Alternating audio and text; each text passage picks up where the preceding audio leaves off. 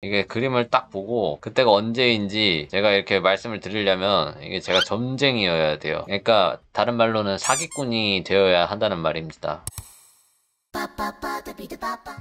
홍님 방송 잘 보고 있습니다. 이번에 피드백 한번 신청해보게 되었는데요. 저는 이제 입시미술 하다가 대학교에 붙어서 23학번으로 들어가게 됐습니다. 축하합니다.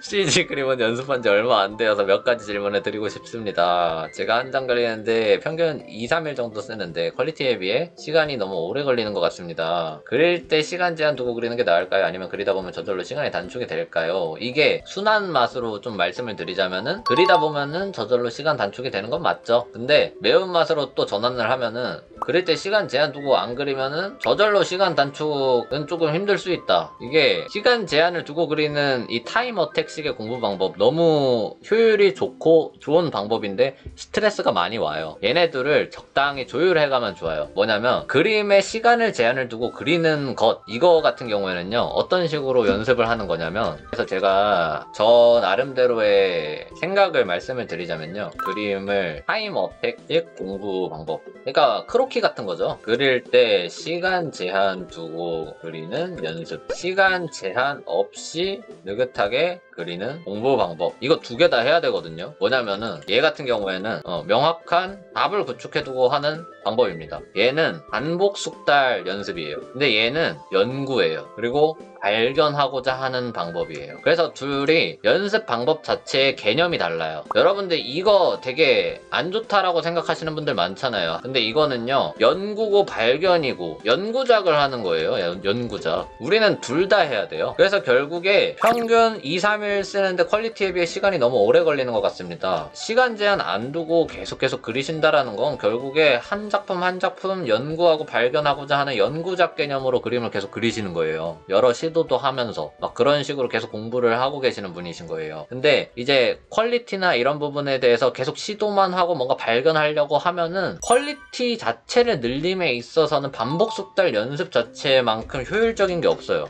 효율로 따지면은 얘예요. 왜냐면은 명확한 답을 구축해놓고 연습을 하기 때문에. 이거를 구축을 해두고 하지 않으면은 얘 해봤자예요. 이거를 명확한 답을 구축해두고 연습을 하지 않으면 얘를 할 시에 결과물은 얘가 됩니다. 얘가.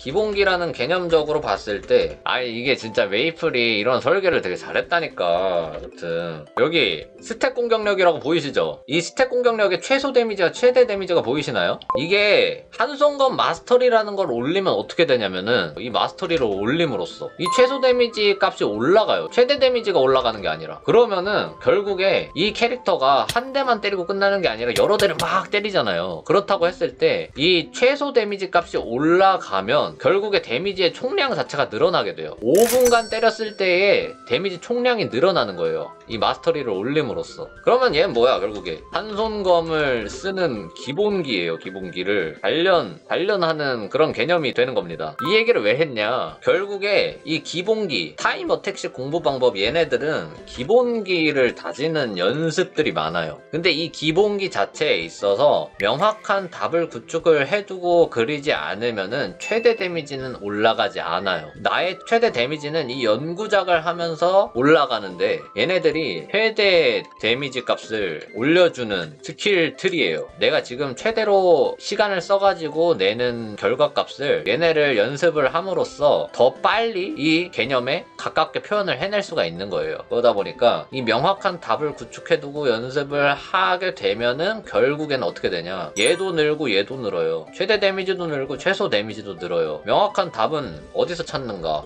내가 좋아하는 작가의 그림 또는 사진, 리얼리티, 그런 데에서 찾는 경우가 되게 많은 거죠. 결국에 내가 눈으로 본 세상, 이런 것들. 그러니까 보통 관찰 그리고 연구, 이런 것들이 좀 필수적으로 그래도 언제나 병행이 돼야 되는 거죠. 그래서 지금 보면은 다 약간 그런 느낌인 거예요. 약간 상당히 많은 답을 상정해 두고서 그림을 그리시는 분이라는 생각이 많이 드는데, 어느 정도 저격성 있게 목표치를 정하지 않으면은 이 증상은 계속 나타날 거예요. 퀄리티에 비해 시간이 너무 오래 걸리는 것 같다라는 것이.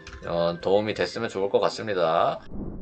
그림체가 뭔가 그때그때 다른 것 같아 고민입니다. 뭔가 흥미진진하네. 최근에 그림 피드백 영상들 보면서 홍림 유튜브를 알게 된 사람입니다. 일러스트를 진행하면서 그때그때 참고하는 자료들이 다 다르기도 하고 뭔가 유명한 작가님들처럼 그 작가분들만의 특유의 그림체 같은 느낌을 갖고 싶지만 여러가지 자료를 참고하면서 그리다 보니 그림체가 진행할수록 점점 짬뽕이 되는 느낌입니다. 일정한 폼의 그림을 그리고 싶습니다. 여러 사람들을 참고 모작하면서 저의 색깔을 찾아간다 하는 말은 알고 있지만 그때가 언젠지 궁금합니다. 그러니까 이거는 약간 좀 점쟁이의 영역이에요. 이게 그림을 딱 보고 그때가 언제인지 제가 이렇게 말씀을 드리려면 이게 제가 점쟁이여야 돼요. 그러니까 다른 말로는 사기꾼이 되어야 한다는 말입니다. 굳이 답변을 드리자면 한 2년 후에 찾지 않을까라고 생각이 들어요 라고 하면 사기꾼이잖아요. 그죠? 딱 그거예요. 예. 그림체가 점점 짬뽕이 되는 느낌입니다. 짬뽕이 된다라는 개념보다는 이게 왜 그러냐면 기본기가 제가 예전에 메이플 스토리 되게 많이 예시로 많이 들잖아요. 이거 메이플 스토리 이야기를 한 번 더 할 수 있겠다 이거예요. 이게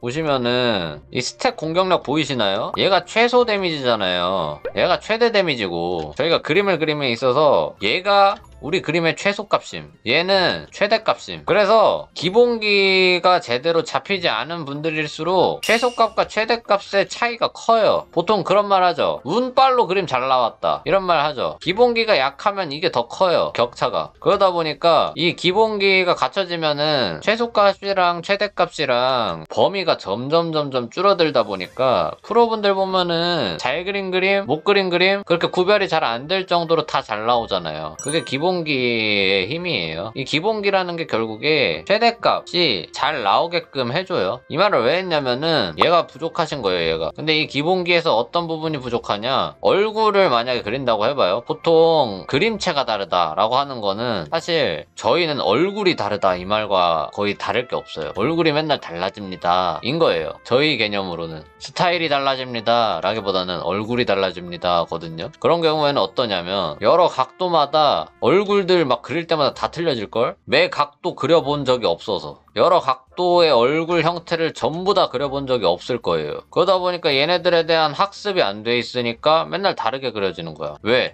다르게 그려질까? 이쪽 측면 얼굴 그릴 때는 A 작가, 반측면 얼굴 그릴 때는 B 작가, 정면 그릴 때는 C 작가 막 이렇게 참고해서 그리는 거야. 그러다 보니까 측면 그릴 때는 A 작가의 느낌이 들어, 반측면 그릴 때는 B 작가의 느낌이 들어, 정면 그릴 때는 C 작가의 느낌이 들어버리는 거야. 그러다 보니까 스타일이 다른 것처럼 느껴지는 거지. 실제로 달라요. 예. 그래가지고 이거는 사실 자기 나름대로 입체에 대한 명확한 공부가 필요합니다. 입체. 그리고 공부라기보다는 사실 경험이 필요해요. 경험. 예, 그런 거라 가지고. 그리고 작가분들만의 특유의 그림체 같은 느낌을 갖고 싶다라고 하셨는데 이런 거 같은 경우에는 약간 좀 뭐라고 해야 돼, 현 시점에서 좀 제가 생각하기로는 대중들이 조금 제시를 해줘요 사실. 그래서 어느 정도 비슷비슷한 한 디폴트 폼에서 내가 좋아하는 거를 묻혔을 때 나만의 그림 스타일이 된다라고 생각해요 개인적으로. 그래서 좀 차분하게 그런 식으로 근본적인 부분들 공부하시다 보면은 발전하시는 데 있어서는 문제가 없을 거라고 생각이 듭니다. 응원합니다.